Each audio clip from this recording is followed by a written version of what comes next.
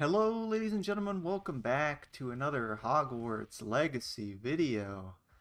It's been a while since I've actually sat down and made a video, and I've been having some production issues. Yesterday I released the, cinematic video of the Hogwarts Legacy Castle, and today I'm going to explore a bit of it with all of you. So, some of you guys might be aware of my channel from way back in the day. And when I originally made my Hogwarts, like Deathly Hallows Castle videos, I made two videos that are pretty well known that started off all this journey. It was a, trailer cinematic video, even though it looked like crap. And then I made an actual sit down and tour of the map. Well, we're going to do the same thing today. So, without further ado, let's get to it. So, as you can see, we got RTX on. You can't see the castle because it's fucking gigantic and we're on the other side of a huge lake. But we will get there. In the meantime, I'd like to thank you guys a lot for all of the support on the streams. If you guys don't know, or you don't have time to watch the VODs, I completely understand, but we've been building a lot of this castle on stream. So if you want to go back and check out the VODs to see how some of the stuff that I worked on looks while being worked on, then by all means. But today we're going to be checking out the entire exterior of the castle. There's nothing on the inside yet, so I apologize for that, but we will get to an interior tour when the time comes. Now, if you want access to this map, then the only current way is to check out my Patreon. I know that not everybody can financially, spare $5 to support me, but, I'm an adult and I need money for things, so I'm sorry. When the map is further along, maybe when there's more interior and I feel like it's a good time to actually release the map publicly, then it will be free, of course. But until that day comes, the best way to get access to this map is through Patreon. And that will be down in the description below. So yeah. Anyway, I'm walking up the boathouse stairs. These were an absolute nightmare to build. I just want to tell you guys that right now. Very few of the spots on these stairs are actually just a straight shot. There's a lot of sideways build. There's all the little bridges. The terraforming was a nightmare, but you know what? At the end of the day, we all got it done. And this is one of my favorite shots of the castle currently because, I mean, well, look at it, You got a nice view of the Great Hall, which in this version has both the Chamber of Reception and the courtyard. And it's also quite different than the normal Hogwarts Great Hall. As you can see, the fireplace is on this side, which is interesting because it's on the other side in the other model. And there's also this little overhang here between the main part of the hall and the other part of the hall. There's also this window here, which is behind the hourglasses in the entrance hall. And here we have the courtyard.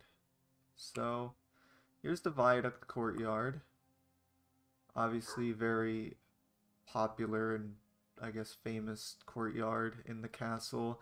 The one on Deathly Hallows it's quite a bit bigger and has two towers with the viaduct bridge coming off of it, but they decided to go for more. They kind of blended the Order of the Phoenix courtyard, or I guess Goblet of Fire, whatever, courtyard with the Deathly Hallows courtyard because they have these, which are not there on the 4, 5, and 6 year courtyard.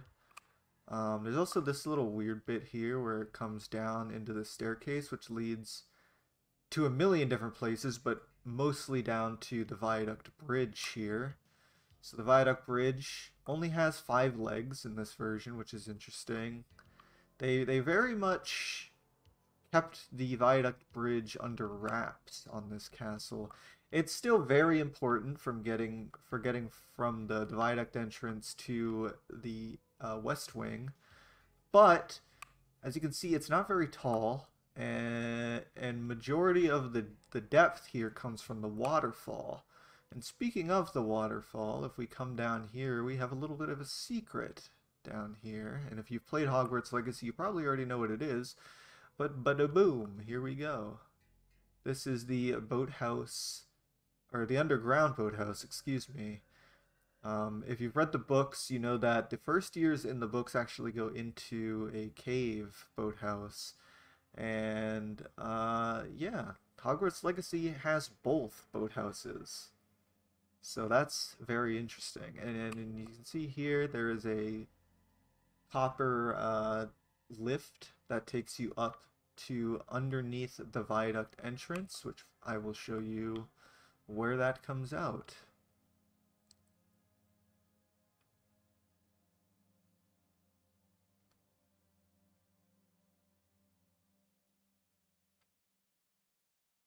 So coming up here, this is where the viaduct, or excuse me, the boathouse cave elevator comes up.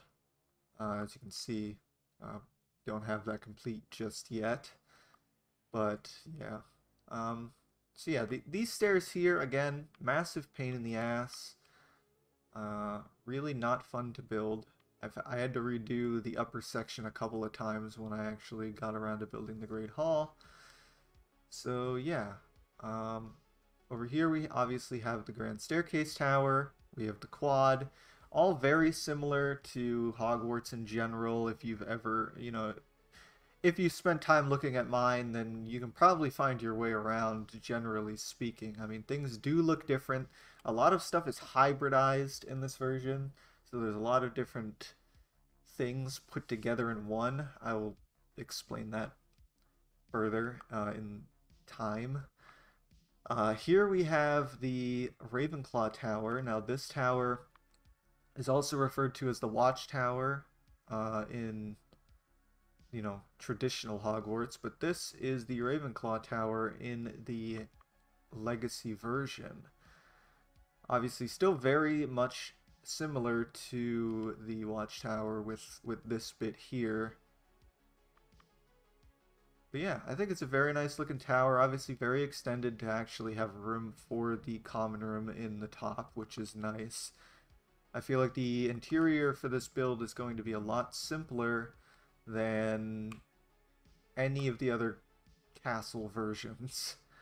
So there's a staircase from there leading down into the quad. Now the quad is a massive change from movie Hogwarts, and that's because they actually decided to put something in here. As you may know, in version 5, a lot of the detailing in my quad got removed, and that's because we found out, or not even we found out, we got pictures of the quad from somebody who worked on the set, or not on the model, and there's nothing in the quad in the later versions of Hogwarts. So shout out to Avalanche for actually putting some love into the quad. I think this is honestly one of my favorite parts of this build. It's just beautiful in here, especially if I switch it to sunset. There's an absolutely stunning view here with like the light pouring in through the arch, and there's a little serpent statue fountain here, and there's some windows down here that are pretty dark, but that's just because RTX is on. There's one of the Daedalian key boxes here. There's a door here that leads into the hallway, which leads out to the suspension bridge, which we will take a look at soon.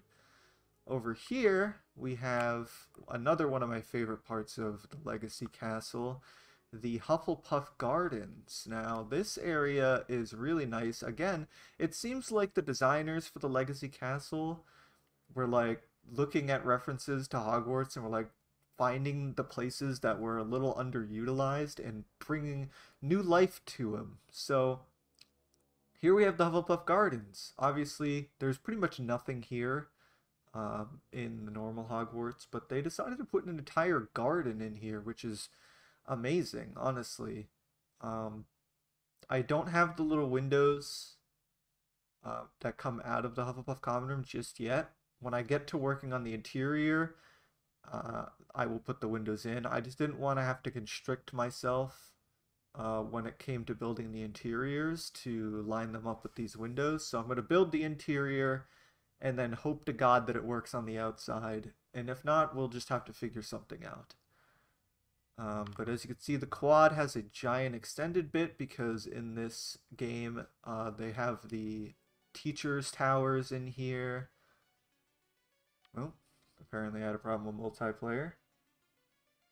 Down here, again, this bit of the quad super extended.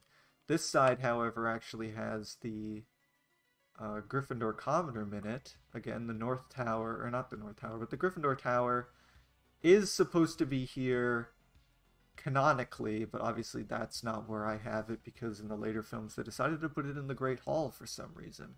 But it is in this area in the game, as you can see by the stained glass windows around the backside of the quad here. Again, just love the way this looks. All of the vines and the way that I designed these windows I think look really good. I don't usually pat myself on the back in these scenarios, but it looks very nice. Another change that Legacy made was actually adding a bridge between the quad to the clock tower that doesn't have to be the hospital wing bridge. Now, I actually kind of like that change. I think it looks really nice. Obviously, it would suck to be a student and have to walk outside to get... I mean, I guess you have to do that a lot, so I don't know. Forget I said anything. Up here we have the hospital wing. It's a bit extended again to make sure that the interior fits the exterior, which is nice. It's going to be very nice when it comes to working on the inside. Around back we have this giant stained glass window, which came out really nice. There's a bit of a waterfall leading from this lake here down to the actual Black Lake. There's a bunch of terraforming that I had to do over here. There's the owlry in the distance. Again, you can see a bit of the terraforming not done there. The castle is not done yet. I'm just updating you all on what you've seen in yesterday's trailer. So looking down here by the water, there's yet another waterfall. There's sort of a crack in the terrain here. I actually added this little bit of water here. It's not here in the game, but I just think it makes sense for it to be there, and I think it looks good, so that's why it's here. Up here we have my favorite part of the castle, as many of you may know, the clock tower and the clock tower courtyard, and of course the wooden bridge. Now honestly, the wooden bridge in this version is so much nicer than the one I have on mine, and that's due to the simple fact that I actually made it go up, down, and left and right as opposed to just up and down. So this one I think is just miles above the one I have on my Deathly Hallows castle. However, I'm not a giant fan of this connector building. It looks a little odd in this version, but it's how it looks in the game, so that's what we got. So yeah, here's the stone circle, a very famous area in Hogwarts. There's a bent tree here in the game, so I made a bent tree. Taking a look at the clock tower from a distance, it's pretty similar to the normal clock tower, the only difference really being the clock face is a little different and there's more windows on the sides of the main clock in normal Hogwarts. But yeah, other than that, it's very similar. Obviously, very overgrown, as is most of the areas in the Legacy Castle. The clock face is very different, the way it arches around at the top. I think that's a cool look. I really like that they did that, so this was a fun one to build. I think I built majority of this on stream, so you can go, again, check out the VODs if you want. But yeah, that's the clock face. The courtyard itself, still very overgrown. Very similar to how it is in all of the other films. But the fountain, I couldn't think of the word. The fountain is not actually a fountain in the game. It's more of a well, which leads straight to hell in this in this version. But it's not destroyed either. And a lot of the courtyard is in a better state in Legacy. despite, you know, how it looks in the films. Shout out to Chase for these window designs. I couldn't think of the actual word for them, so sorry. Back around here, you can see a nice view of the West Wing, which is what we just looked at. There's the Headmaster's Tower, which I'm still iffy on how it looks. I mean, it's huge in the game because the interior actually is up here, but I don't know. It looks a little weird to me, but I think we'll just work with it. Coming from the West Wing, we can head over to the East Wing. We have the double stone bridge here, similar to how the bridge is in Deathly Hallows. The big difference being that the upper bridge is actually covered in this version. It's also at a weird angle in the game, so I had to put it at a weird angle in this build, and making these arches was a pain in the ass. A lot of this castle was a pain in the ass to build, to be honest. Here's the suspension bridge. Again, very similar to all the suspension bridges. Not very different at all. The connector building has a weird quirk where the left tower is taller than the right one. They should consult the doctor about that. This, as I mentioned earlier, there's a few spots in the castle that seem to have an amalgamation of different parts all squished together, and this tower is a prime example. So this, in the game, is the Defense Against the Dark Arts tower, which is this bottom part here, and then the upper part is the Astronomy Tower, which, if you didn't know, in later films, the Astronomy Tower actually replaced the Defense Against the Dark Arts tower. And then, not only that, in the third film, the Dark Tower, which is this little bit here, was in the spot where the Astronomy Tower went on to be part of. So they took all three of those towers and squished them together, and now what we have is a bastard. And this tower was, again, a nightmare to build. So, yeah, but it looks great, doesn't it? Like, the Astronomy Tower, I think, looks awesome in this version, and I like that they stuck all this stuff together because it works out in the end. And that's all you can really ask for. Right here we have the Central Tower. I'm just now realizing there's no glass in those windows for some reason. But the Central Tower is gigantic in this version, and it doesn't take advantage of it whatsoever because there's absolutely nothing in this tower in the game. So, right here we have a bridge between the Defense Against the Dark Arts tower and this little courtyard behind the viaduct entrance, which is pretty neat. There's a door that leads here, which leads down to what they call the Grand Central Station of Hogwarts, which I'm looking forward to building, actually. Back here we have the Transfiguration Courtyard, a weird shape in comparison to every other Hogwarts I've ever worked on. It's not a square, it's a rectangle. So yeah, there's this little bit here which isn't really connected to any of the hallways. It just has like a statue here. There's some overgrowth in the water down here. I think looks very nice, especially with RTX on. But yeah, this is the Transfiguration Courtyard. It doesn't really lead to too many places in the game. Like, it leads to Transfiguration class, which is through there, and then it leads to a small hallway that leads to the bell towers, and one on the left that's a secret hallway.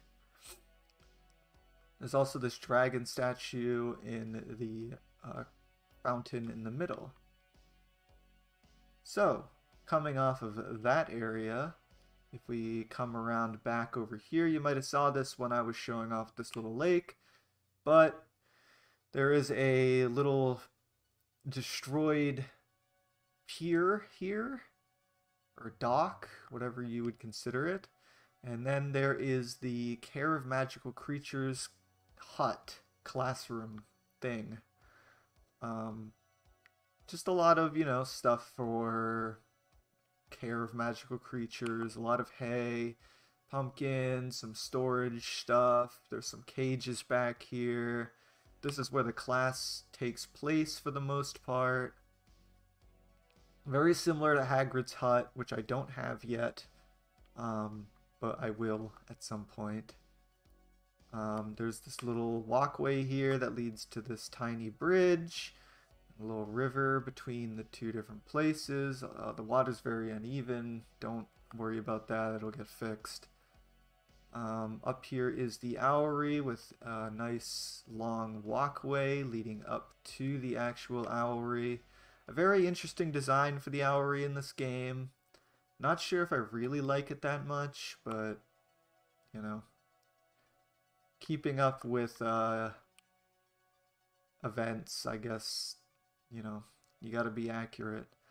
There's a path here that kind of leads to what seems to be like remnants of a destroyed tower. Over the wall, as you can see, there isn't anything over here just yet.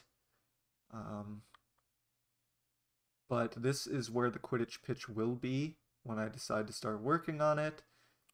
Back here we have the ruins. Again, amalgamations. They kind of took the idea of the outside wall from, not Durham Cathedral, but Alnwick Castle. And then they added the ruins, kind of similar to how it is in Chamber of Secrets. But they also added their own spin to the backside of the castle, as this part of the castle seems a lot more like the entrance to Hogwarts in this version, because it has this gate here, which eventually leads to the Dark Forest and Hogsmeade. So yeah, this is the gate entrance. I showed it off in my first video, but for those who haven't gone back and watched that, or have ever seen it before to begin with, here is the backside of Hogwarts, or the backside of the East Wing, or the Bell Tower's entrance, depending on who you ask. There's a giant courtyard here with a fountain. I think it looks gorgeous. It's one of my favorite parts of the game castle. I finally put in the stables back here, as you can see. I finished all the terrain and stuff around here. The Summoner's Court board. Ignore the command blocks. Those are just there for my tree commands. I put in the stained glass windows back here. Again, keeping up with things I really like about this castle. I love the bell towers. I think they're such a cool and unique design. It's one of my favorite parts of the Hogwarts Legacy Castle.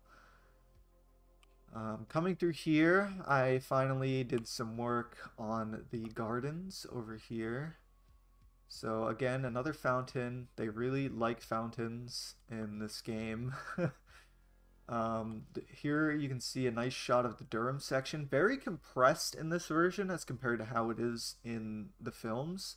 It seems very tall and very squished, and I'm not sure if that's because the towers are so big or if that's because it's just smaller. But there's a nice stained glass window here for the herbology area.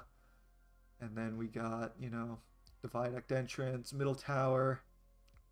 And then, of course, excuse me, the giant greenhouse, which I actually made a little bit taller recently. So there is also this little outer wall here, which leads to a underground area, which I don't have yet, as you can see, where they have you do this like devil's snare thing. But, you know, we'll get to that at some point. And yeah, as far as that goes, that's about it. So, that is the Hogwarts Legacy Hogwarts. Excuse me, God, I got a lot of burpy power today. Yeah, that's the Hogwarts Legacy Castle. So, thank you guys so much for watching. Again, for the people who wanted a bit more of an actual tour around the place, this is your video. If you want to watch the cinematic, go ahead, it's on the channel now. If you want access to this map, as I said at the beginning, make sure to check out the Patreon. Link will be in the description of this video. Your patronage would be very appreciated. Thank you guys a lot for the support on the channel this year. I've done a lot of streams, and they've all done really well, at least by my standards. So I can't thank you guys enough for that. The channel's growing. I'm getting more views than ever. I'm getting, more love than ever. So thank you guys so much for all that stuff. I'm going to stop because this video is going to end up being 50 minutes. Thank you for watching. I'll see you in the next one. Goodbye.